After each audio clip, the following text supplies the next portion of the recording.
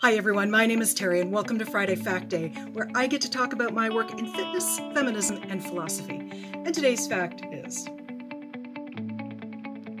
more of a technical one today. I want to talk about neck safety in exercise. Now, you've probably all heard the whole thing about, when you're doing, say, a neck stretch to the side, you don't pull on your head or your neck. Same thing when you're doing abs on the floor, you don't want to pull your neck. That's all very good advice and absolutely 100% true. But I want to go a little bit deeper on a number of things. First thing is that when I talk about neck safety and exercises, it's really not just the neck, although that's probably the most vitally important one to keep safe. There's a few other things going on that you kind of want to be aware of, and really ultimately doing well with any fitness activity is about how aware you are of how your body's working. So the first thing is that in addition to the neck, you also want to be aware of how things are feeling in the shoulder, particularly back here in the levator scapula area, which is where the neck and the shoulder connect. And it does what it says on the tin. It levates the scapula. It lifts it up and down. So if you're in a situation where your shoulders are hunched up a bit, either because of stress or because of certain habits, like perhaps you do that on one side because you hold your phone against your ear with your shoulder, don't be doing that. All of that's going to get a little tightened up, and you're going to definitely want to stretch it, but you don't want to go too hard. And one of the things to notice is there any discomfort in behind the ear or down along the jaw, in the jaw joint up here and down along it? And you'll feel all of this area connected when you get a really good stretch going, but you don't want to go so far that that causes pain. Really, the number one rule with any stretch is that it shouldn't be painful. It can be challenging, and that's a good thing, but not pain. Pain's going way too far. Other thing to consider is neck alignment. And this is particularly important when we're doing ab work on the floor. So whether you're doing crunches or the old-fashioned sit-ups, which I'm not a fan of, I should really probably do another video on that some other day in the gym. Here's the thing with alignment. Years ago, we noticed that it was quite common for people doing sit-ups to really be doing more of a head bob than an ab crunch in the entire torso working.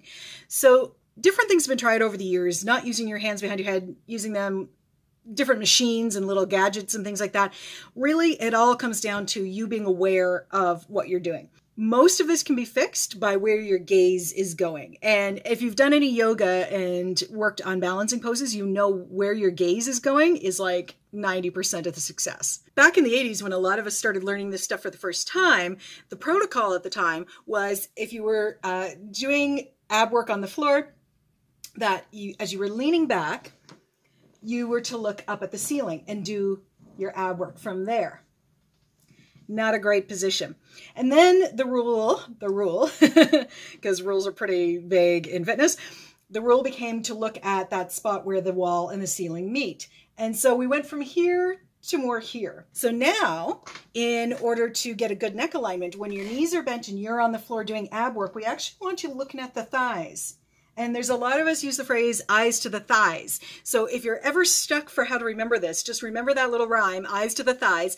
It will take you into a pretty good alignment most of the time. Now, how do you know if you're in a good alignment? Couple of things. One, again, you won't be in pain. It should be challenging to do the ab work, but not painful on the head, the neck, the jaw, behind the ear, back of the shoulder. The other thing is either use your mirrors. And I know a lot of people don't like looking in mirrors, especially when they work out. It feels weird. It feels narcissistic. Listen. The mirrors are there as a tool, just like any other tool, just like picking up a dumbbell or a resistance band or any other tool you could possibly use. The mirrors are just another tool in the toolkit. So go ahead and use them. Have a little look over to the side at the mirror, see if your alignment looks good. The other thing is, of course, to go to somebody who's a qualified fitness instructor. And do, as I've said in many videos, do check and make sure that the person you are talking to actually has a fitness credential, because there's no law stipulating we have to have them. So check and make sure you get somebody who's actually certified and registered in whatever jurisdiction you're in. They can have a look at you from the side while you're doing ab work or while you're doing a yoga stretch or whatever the case may be, and have a little assessment there. It's really worth your time, because if you get too sore in this area, you're going to really want to avoid doing those exercises or stretches, and you may even get turned off of them completely. The head can weigh somewhere between 12 to 14 pounds, depending on the size of your skeletal structure. So it's a lot of weight. So if that's not controlled for, if we don't tuck the chin and protect the neck from the weight of the head, things can get uncomfortable and can get overstretched, or you can pull a muscle or pull a tendon. So just be careful with that stuff. Everything that we do with our bodies is run through the spinal column. It comes from the brain down to the spinal column, out through the nerve system. And we want to be really careful that anything we do, any stretches, anything where we're doing stuff that the head needs support for, all of that needs to be done carefully. And if you are starting to feel any tingling or numbness, especially in your arms and your fingers, that might be a sign that maybe you have a pinched nerve or something in there is kind of damaged. And you definitely want to get medical attention for that. So there you have it, folks. A little bit more of a technical one. And I don't really do a whole lot of safety talks on this channel, but I can. So if that's something that you feel you need more information on, give me a shout in the comment box below and let me know if you've got questions on specifics or if you just want more of this sort of thing in general. And of course, don't forget to support me by subscribing to the channel, sharing this video with friends, liking, commenting, doing all that YouTube-y stuff. And as always, lift heavy, fight the patriarchy, and I'll see you in the next one.